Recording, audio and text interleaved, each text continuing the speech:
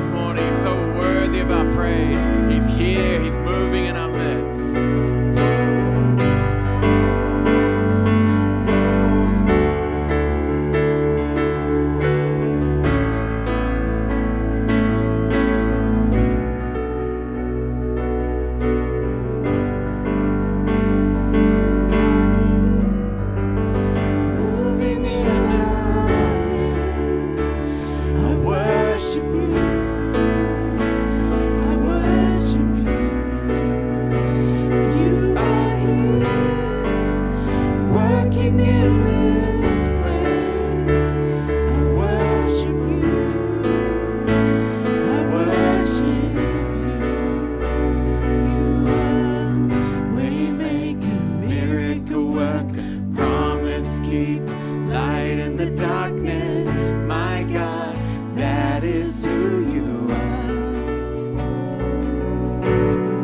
Waymaker,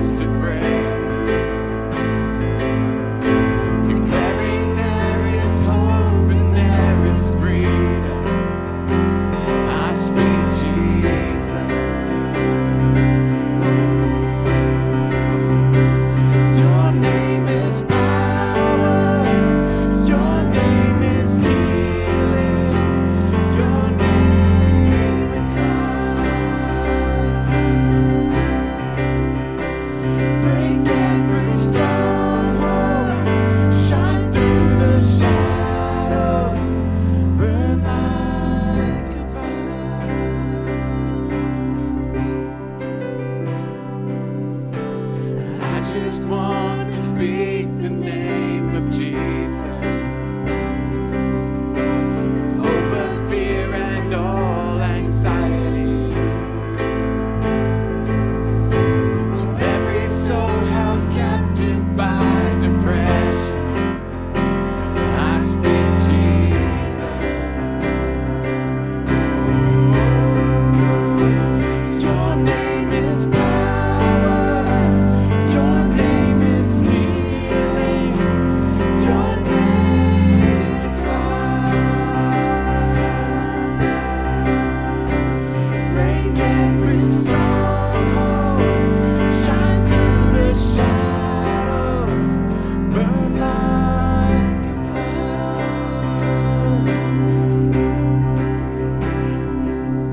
Shout Jesus from the mountains, and Jesus in the streets, Jesus in the darkness over every enemy, and Jesus for my family. I speak the holy name, Jesus.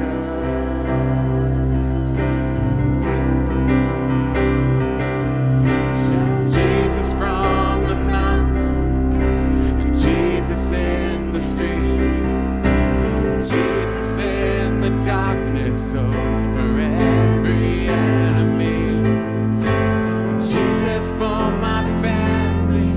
I speak the holy name, Jesus.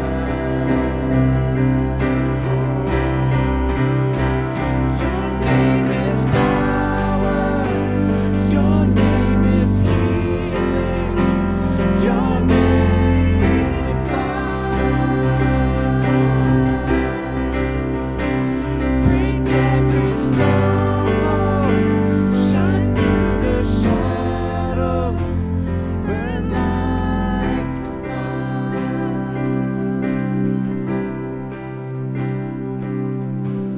I just want to speak the name of Jesus over every heart and every mind. 'Cause I know there is peace within your presence. I speak Jesus. Oh yes, Jesus, Jesus, Jesus. Just speak your name out, God. Jesus, Jesus, Jesus, Jesus. Oh Jesus, Jesus, Jesus. Jesus, Jesus, we lift you up. Jesus, Jesus, Jesus.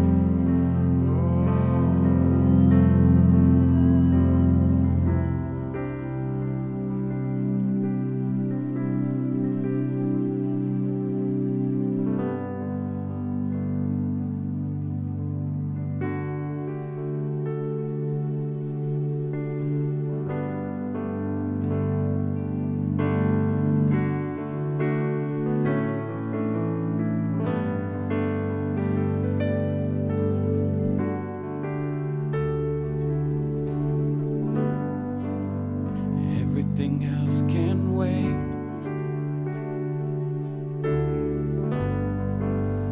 I've come to seek your face. Everything else can wait. I'm here for you. I want to just be here at your feet. Just be here on my knees. Here in your presence, I am complete. Jesus, you're all that I need.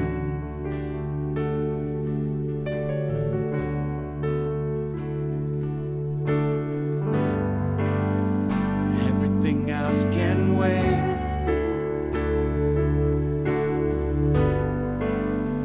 I've come to seek your face. So everything else can wait. I'm here for you.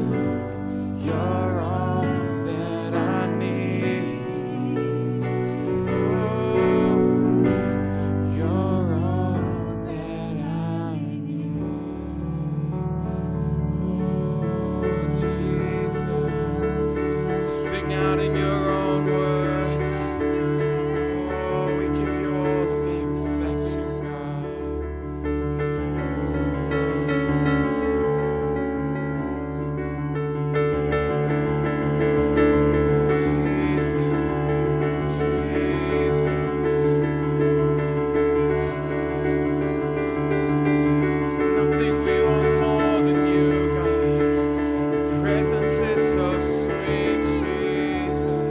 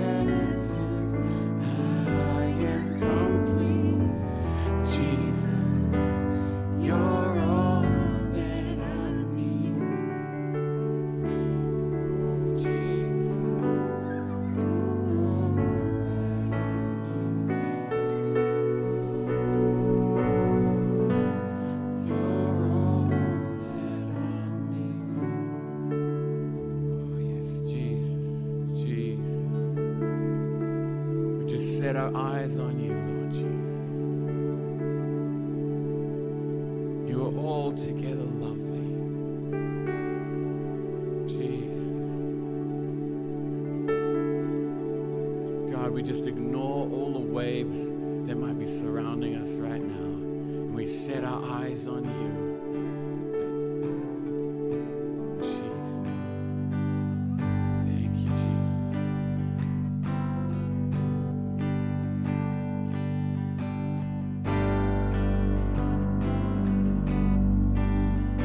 You're worthy of all of our praise, God.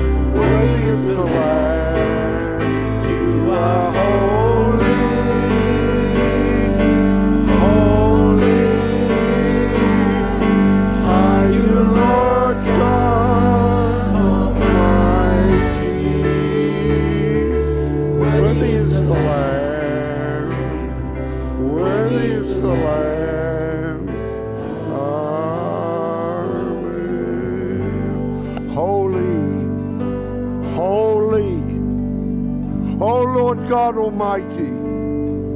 Oh Lord God Almighty, you are holy. Let's sing it again. Holy. Let's open our hearts right now to the Lord. Let's express our love. Let's lift our hands and our voices to God. Hallelujah.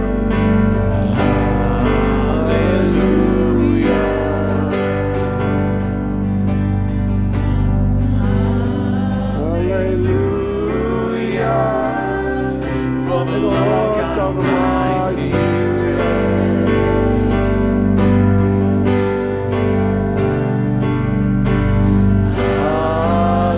Hallelujah. Holy,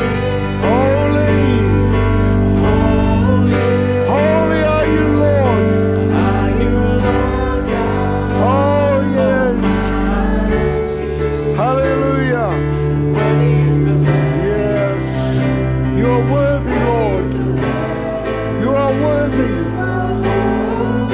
Holy. Oh, let's express ourselves to God. Hallelujah. Worthy is the Lamb. Worthy is the Lamb.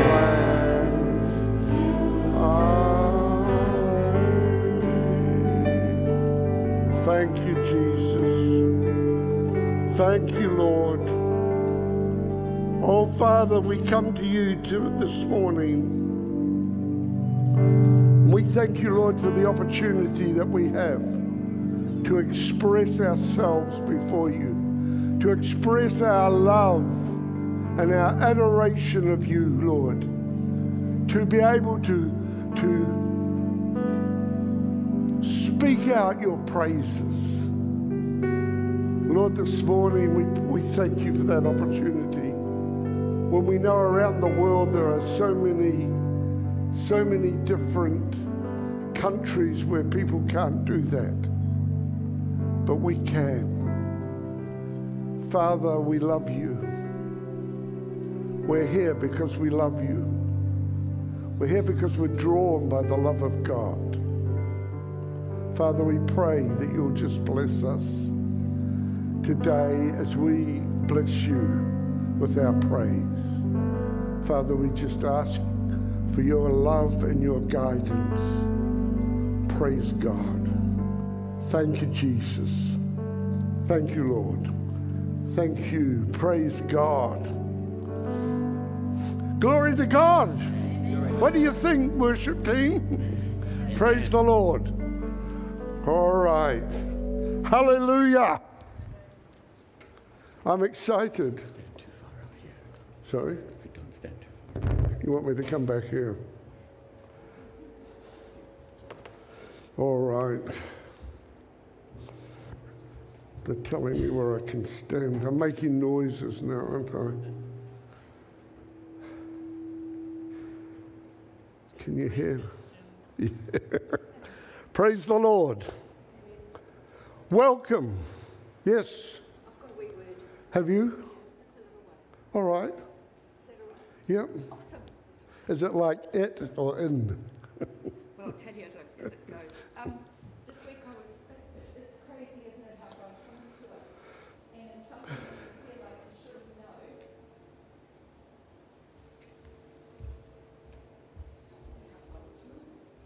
Sorry, everybody needs to... Anyway, and you think, oh, I should have known that. I would have known. Didn't I know that? And it came through a song by Paul Wilbur. And in that song, there was just a line that really hit my heart. And it said, basically, that our hearts are where heaven and earth collide.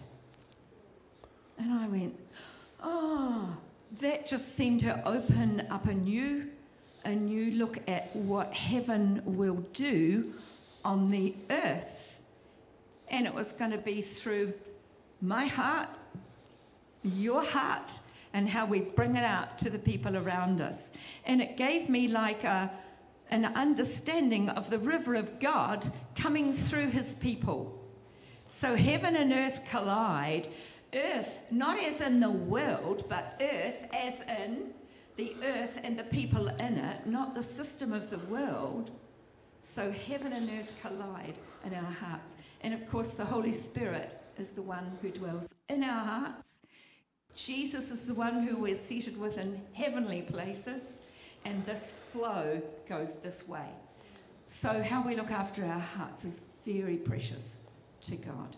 Anyway, be blessed by it. I'm excited. Praise God.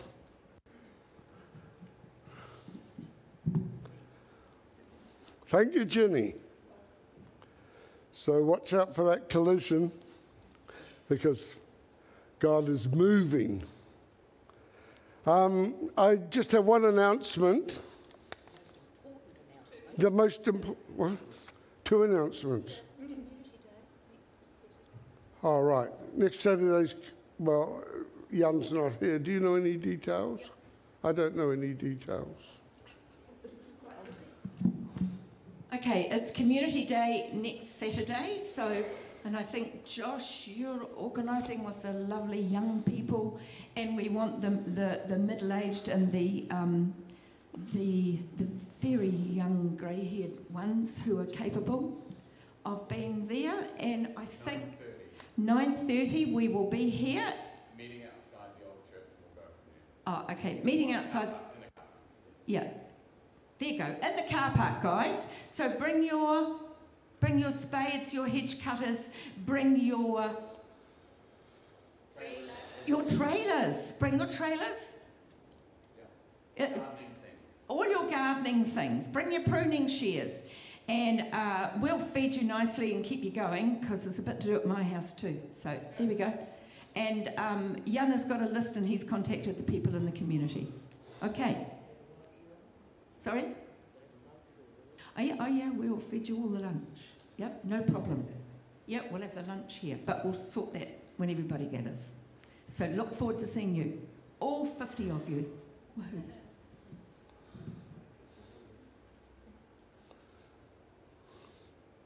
Exciting. All right, there's one other announcement, and that is that next Saturday night we're going to have a movie here. And it's going to be called Courageous.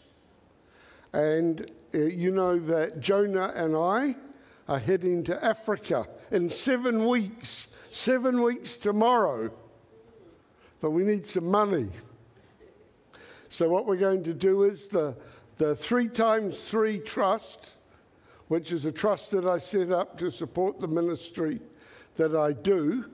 And perhaps I could just take a moment to explain to you why it's called 3x3, because what it does is it works mainly with youth. And the idea is the spiritual, the personal, and the physical. And the spiritual is made up of Father, Son, and Holy Spirit. And the personal is body, soul, and spirit. And the physical is breakfast, lunch, and dinner. And what the idea is that with young people all around the world, I've been doing this over the last 10 years, we've brought them to know Jesus and to know the spiritual side. And then we've looked at their giftings and helped them to get to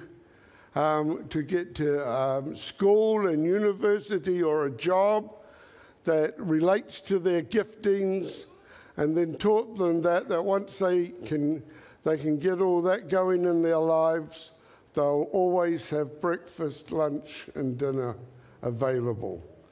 And so Jonah and I are going to, if you don't know Jonah, there's his mother and his sister there. We're going to go for 55 days, I think I worked it out. And we're going to be in Uganda first, and then we're going to be in Kenya and perhaps Tanzania.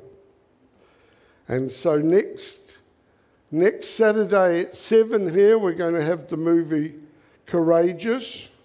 And did you just give them all one of these, did you? All right, so I don't need to rub it on any longer. There's going to be dessert and coffee and some raffles to raise some money, and adults are $10, school children $5, and families $25. So God bless you. So the children are going somewhere, are they? I think our prayer pastor Funga is going to take them. And the rest of us, do you think that somebody could actually get me a drink of water? That would be really nice.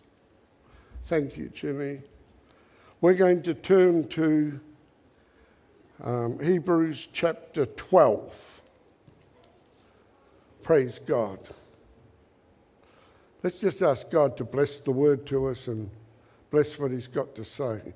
Father, we just ask right now that you'd speak to us by your Spirit, Lord. that today we would hear what your Spirit is saying to us. And that, Lord, that you would just speak into our hearts, that we would be equipped to do the work that you want us to do. In Jesus' name, amen. So Hebrews chapter 12 says this, verse 1. Therefore we also, since we are surrounded by so great a cloud of witnesses, let us lay aside every weight and the sin which so easily ensnares us, and let us run with endurance the race that is before us, looking unto Jesus, the author and the finisher of our faith, who for the joy that was set before him endured the cross, despising the shame, and has sat down at the right hand of the throne of God. Today, we live, thank you, Jenny. Today we live in an amazing time. You know, we live in a world that's falling apart. But we're not falling apart. Are you falling apart? Yes. Not yet. I'm not going to fall apart. I've been around for a while now, and there's been so many things in my life that have tried to make me fall apart. And here I am. I am still here. I woke up this morning and I spent my time with God, and I had a look on my device and saw the news about the people in America. And they're rioting all over America because they're not allowed to kill babies anymore. Hallelujah. They are burning down things. And they are rioting because they want the right to kill babies. But the interesting thing is that the law was changed on Friday so that they can no longer kill babies. And that was a mighty triumph. And also during the week, I read a survey in America. And in the last 10 years, the people that believe in God has dropped 7% in America, from 87% to 80%. If only it was like that in our country. If only it was like that in our nation, where 80% of the people still would say that they believed in God. Because if we had that, well, then we would see the same thing that happened in America this week happen here. Our Prime Minister stood up and she said she was upset because it's put women's rights back many years, what happened in America.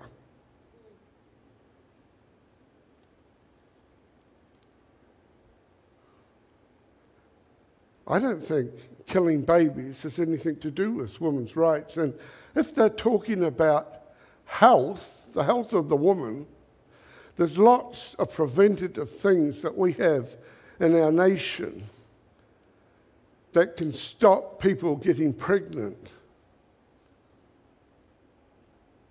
And I can't see, even if you did get pregnant, why you have to wait 20 weeks to decide whether to abort or not. But why I'm talking about this is because you and I, we have a responsibility now. We have a responsibility to uphold the Word of God. The scripture that I read says, therefore we also, since we are surrounded by so great a cloud of witnesses. And Hebrews chapter 11 lists a whole lot of people like David and Moses and all the sort, Gideon, and all these people that stood up for God. But in our own town, in our own community, we have people that have stood up for the righteousness and the power and the authority and the message of salvation to the communities. And as people turn their backs on that message, well, there is more crime, there is more violence, there is no use. There's no use being alive. There's no need to have any boundaries, because their concept of life is that we're born and we die.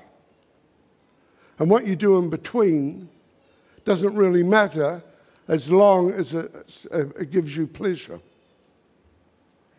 And that can't work out. That does not work out. So we've been surrounded over 150 years in this town. People have brought the gospel. People whose names we'll never know. People whose lives we'll probably never know about. But they brought the message of salvation to this community. And later on in this town, later on this year, we're going to celebrate. And we're not going to celebrate, all right? Well, we're not going to celebrate anything, all right? But we can celebrate that 150 years ago, somebody came here and brought a message. So he says here, therefore we also, since we are surrounded by so great a cloud of witnesses, let us lay aside every weight.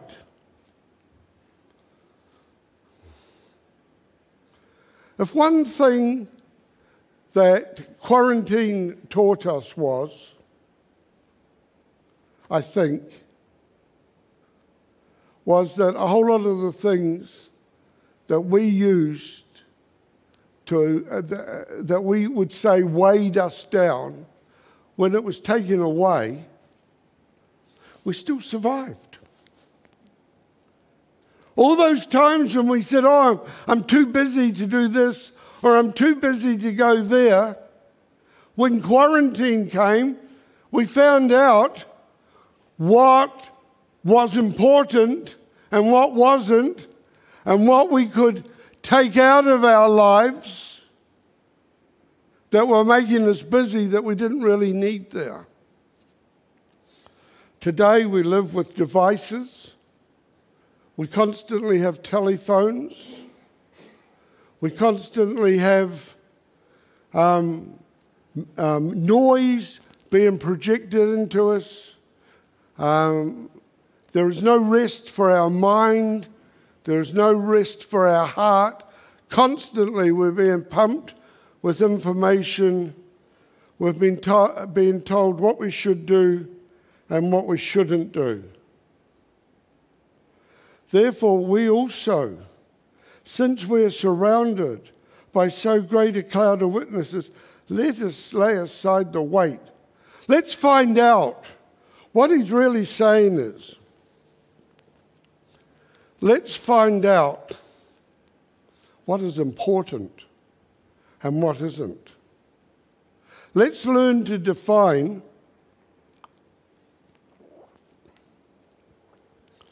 what we need and what we don't need. Let's learn to sort out the things that are going to make a change and the things that are important in our life.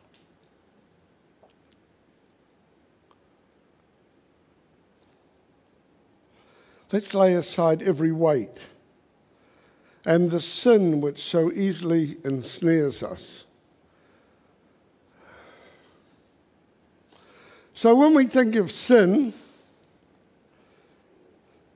we usually think of something somebody else does.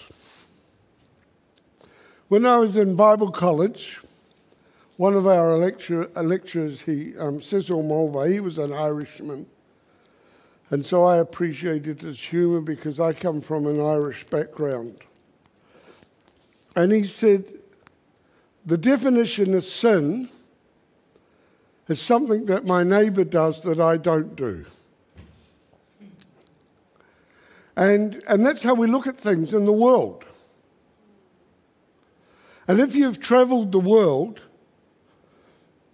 you'll see that things in our culture that we think are all right, in other cultures they think they're really bad. And you go to different churches, and they'll come up to you and say, "Oh, but in your country you do this and this." And I think, yeah, that's all right. But they don't think. But in their country they do that and that. And I think, how can you do that and be a Christian? And we define things according to our culture, according to how we've been brought up, and how according to our worldview.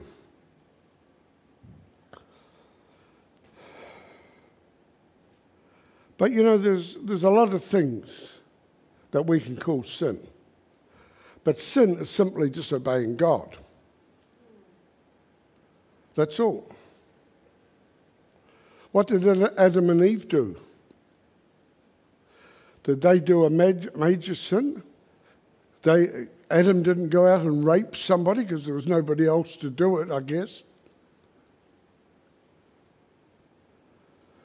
They didn't do anything really corrupt. What they did was, Eve stole the piece of fruit, and Adam received stolen goods. And that changed the whole world. Changed the whole concept of how things were going to be. Because they didn't listen to what the Spirit of God was saying.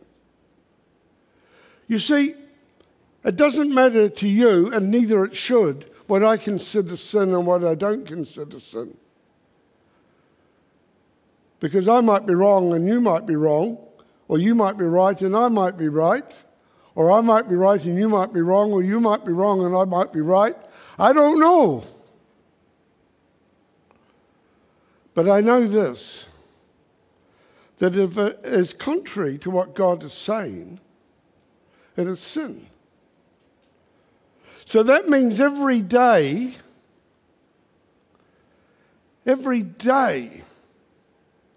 I sin.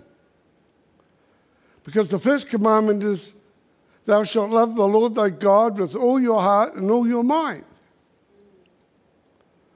And I honestly can't say that I do that. You might be able to say you can, but I know that for 24 hours and for 60 minutes of those 24 hours and 60 seconds of those minutes, I'm not loving God all the time. But I know about the mercy of God. So what he is saying is, he's saying, let us lay aside every weight and the sin which so easily ensnares us. He's saying, don't let the things that you do wrong stop you from doing the right things. So Romans chapter 7 says that. Paul says, the things that I should do, I don't. And the things that I shouldn't do, I do. When I read that scripture, I had immense relief. Because I thought if the great Apostle Paul was having the same problems as me, well, I'm all right. And you see here, he says, Don't let those things weigh you down. Don't let them be a hindrance to you. Sure, work them out. But don't let them stop you from being who you should be in Christ.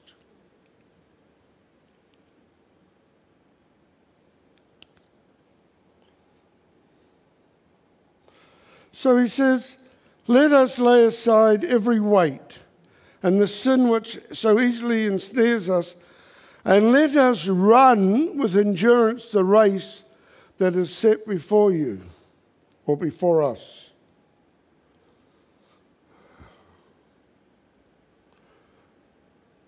We have a course to go. You know, there's nothing worse. When I used to be an athlete, and you can tell that, can't you? Just looking at me. You can see, you know, there's a six-pack here. Yeah. I hide it out of respect for other older people. Thanks for that. Yes. So that they don't get depressed and things. So there's a covering of fat that is there. It's just there for the winter. Yes.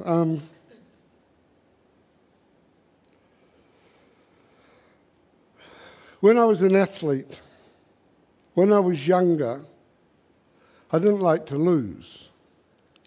I'm not too keen on losing now. But I accept that losing is character building. And so if I was running a race and I thought I was going to lose, and I would limp back. So I really didn't lose, you know. It was my injury that, you know, that guy was lucky that he won because of my leg. But you see, we might laugh at that. But God's given each and every one of us a race to run. He's given us a course to follow. Not just the people that stand up here, but every one of us, we have a purpose.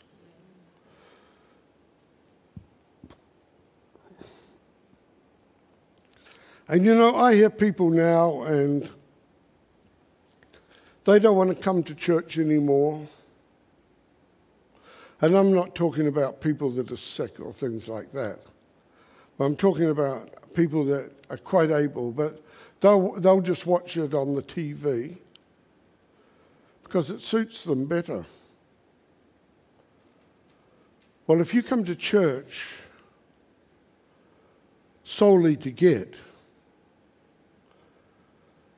well, you're running the wrong race because it's about giving.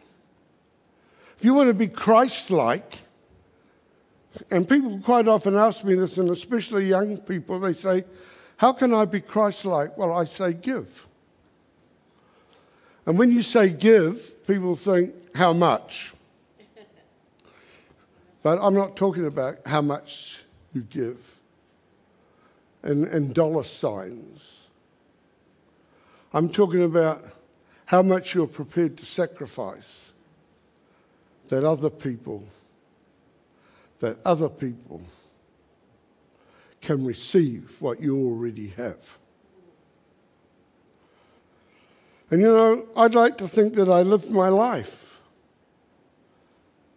And I've had a very, very adventurous life, and as I get older, it gets more and more adventurous, and I get more excited about what God is doing, you know. And sometimes people say to me, aren't you getting a little bit old for all that stuff now?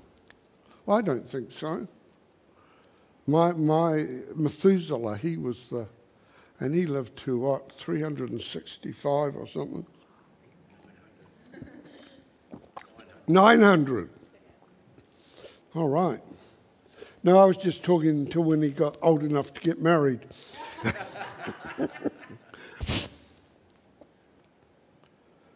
But you see, we've all got a purpose,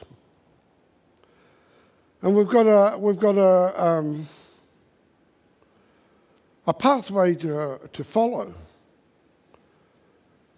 And what are you prepared to do that? What's your excuse for not doing it? What do you say? Oh, I'm too old, or I'm tired, or I'm too busy. Well, if you're too busy to follow what God wants for you, shouldn't you look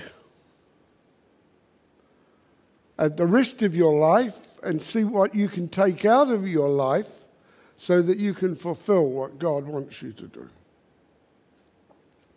Out there, in a 25 or 30 kilometre radius, there are thousands of people who don't understand the love of God in their life. They don't understand that. They don't hear it. And why is that? Why don't they hear it? They don't hear it because we're not relating it. We're not relating it. You know, there used to be a businessman in this town, and he said to me, whenever anybody came into his business that was new in the community, he would tell them to come to our church, because we had a wide range of different nationalities, different age groups and things like that. And he said to me, but I'll never come because I don't believe in that stuff.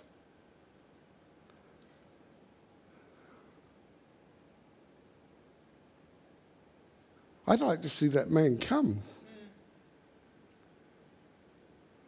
Because somehow he's directing people here for the social interaction, which is very good. It's good to have that. But we've also got a message of love, a message that God has given to people. So he says we are to run with endurance. That means, endurance means that there's a bit of a struggle, you know. I don't know, I wasn't really into long distance running. I liked middle distance running because it was over and done with, you know. Running a marathon to me was just, I ran some long races, and I'd be thinking, when's this going to finish, you know, when am I going to get to the end of this? When I got the prize, I was very happy that I endured. But you see, right now, I don't live for the prize. Because to me, the prize to me is to see a drug addict that's no longer on drugs. To see a broken family now together.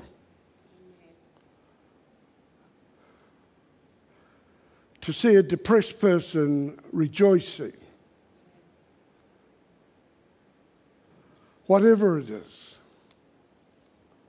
To see somebody's life changed. And the only way I see that is to see it in Jesus Christ. Is to see it in Jesus.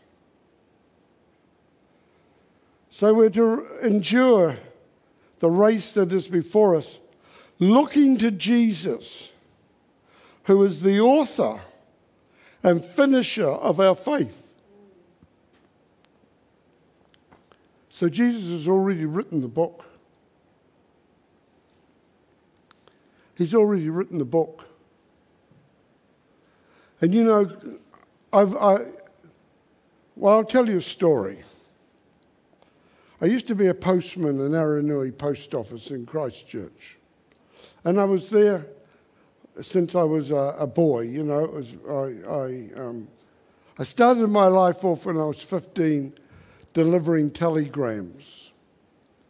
So there'd be a few people here that knew what telegrams were, and other people would have no idea what telegrams was. But it was the internet of the day. And so I'd get on, somebody would send a message, and you do it through the post office. And I'd get on my push bike, and I had a little bag round, and they used to dress us up in uniforms like we were in the army. We'd have a hat on with a peak and brass buttons, and the weather would be hot, and the uniforms weren't really good for hot weather. And they'd give me this envelope, and it'd have an address on it, and I would ride my bike across Christchurch. Then I got promotion, and I became a postman. And I was in Christchurch, in Aranui, in this post office. And there was a Christian man there, and he was an older man, and he talked to everybody about Jesus. But he never talked to me. And then another man came as a post officer, to be a postman, and his name was Spence. And Spence lived across the road from me, and all he did was talk about Jesus. And eventually I got saved. And the other Christian, Arnold, he came up to me after I got saved. And he said, "I'm just so glad that you came to Jesus." He said, "Because I didn't think it was possible." He said, "I never bothered with you because I thought you were so bad that you'd never get saved." Well, he didn't read his Bible very well, did he? Because the Apostle Paul went round when he was Saul, persecuting the church. He stood and held the coats of the people that threw the stones at Stephen. He stood there. And then eventually God interrupted his life. And he became probably the most significant person in the Bible. And you see, God has already written a story. And it's already finalized. It's finished, our faith. God has set a path for us. But I don't want to get to heaven and know that I didn't fulfill the faith that God had in me. Not because I didn't do it right, but because I know that the Father in heaven loved me so much that he sent his Son to die for me. And he trusted me so much that he gave me a responsibility, a purpose, to go out and tell others and to speak into other people's lives. And all I want to hear is, and from time to time people say to me, they say, "Oh, you'll get a lot of reward when you get to heaven." Well, my reward, all I want is to get to heaven. And it has nothing to do with what I did or what I didn't do. It has to do with the love of God.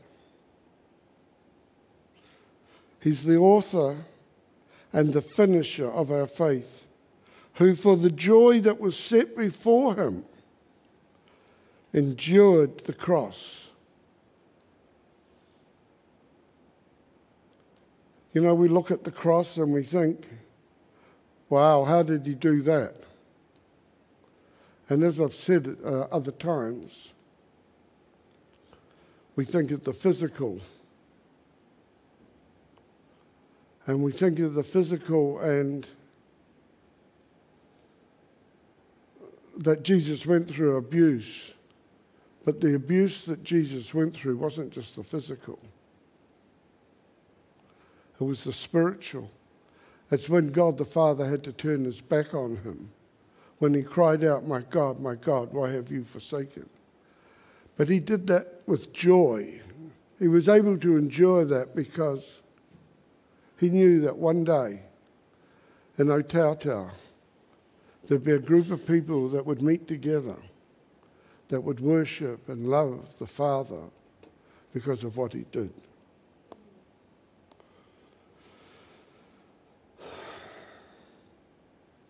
He despised the shame, and he sat down at the right hand of the Father in the throne of God. And right now he's sitting there, and he's making intercession for you and for me. What I want to ask you today is, where are you at?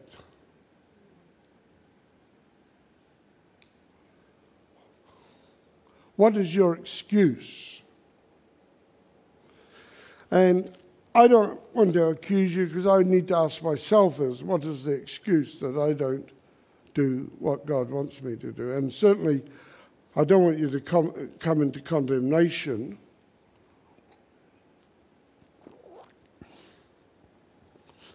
Because God says there is no condemnation. But what I want you to do is, I want you to ask God, God, am I doing what you want me to do? And if I'm not, what is it that's standing in the way? Perhaps I want to be well liked in the community. Perhaps I want to be well respected in the community.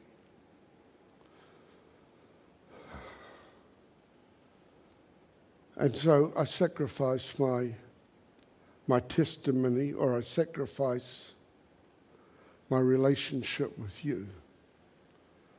I don't know. I want you to ask, Father in heaven, you love me so much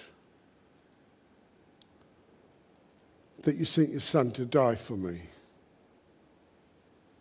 Jesus, you love me so much that you gladly went to the cross for me. And Holy Spirit, you love me so much that you've risen from the grave to give me direction to who I can be and what I can be. And I'm not saying you don't have to be a great evangelist that preaches to thousands of people. Perhaps God just wants you to speak to the person that lives next to you, or whatever. You know, we have different roles. And I've told you the story that I once heard Billy Graham say in an interview when the person said to Billy Graham that was interviewing him, well, when you get to heaven, you'll get great reward. And he said, why? And she said, because of all the souls that you've led to the Lord. And he said, I wouldn't have led one of those people if somebody else hadn't have invited me. They will get the reward. And so you don't have to be, it might be that you just speak to somebody in their moment of crisis or their moment of need. And it happens. But what I want to ask you is, we live in a world that is now rioting because they can't murder babies. We live in a country that every day, almost every day this week, somebody's been stabbed or attacked, just randomly, in this nation of ours.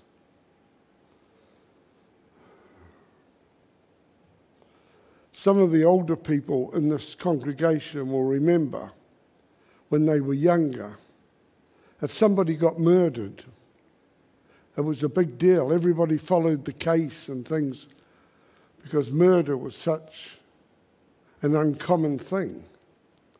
Now it happens every day, one way or the other.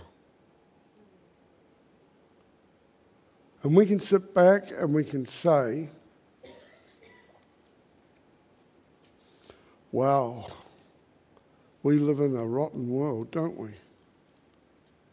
Or we can say, Lord, what is my role in this to change it? What is my role in this? Where do you want me to be in all this? So I'm going to ask the worship team if they'll come back. And we're going to sing that song again. Hallelujah. Angus Day. Holy, holy. The last one that we sang. And we're going to stand while we sing it. And I'm going to ask you right where you are.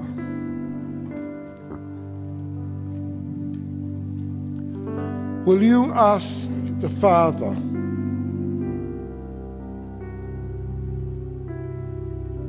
how can I be part of the change?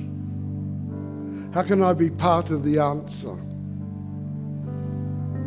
Instead of being part of instead of moaning about the result of things that are happening, how can I be part of the answer? Lord, show me. You're the author and the finisher of my faith. Tell me what my storyline is. Show me what it is that you want me to do that will bring about a better community, a better world, that will see more people in the kingdom of God than in the kingdom of darkness. Let's stand and sing it, shall we? Praise God. Hallelujah.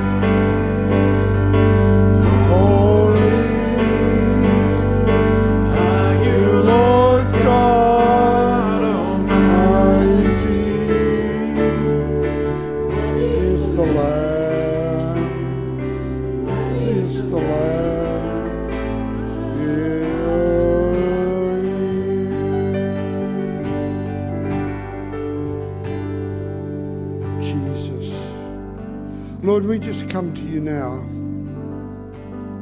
And Father, we just thank you that you've called us.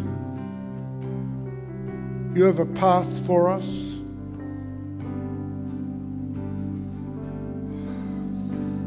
That we just don't exist, but we exist for a purpose. And we thank you, Lord, for that. And Father, as we just sang that song, people just spoke to you themselves and asked you the question. Father, I pray that you'll give them the answer. It's a personal thing, Lord, between them and you. It's nobody else's business. Father, I pray, Holy Spirit, I pray that you'll come and you'll speak to them. In Jesus' name, speak into their hearts. Lord, I just ask this in Jesus' name. Hallelujah. What I want to do now is, just while we're in this atmosphere of prayer, if you need healing, or if you have any problem that needs prayer, I want you to come right now, and we're just going to pray for you. Praise God. Thank you, Jesus.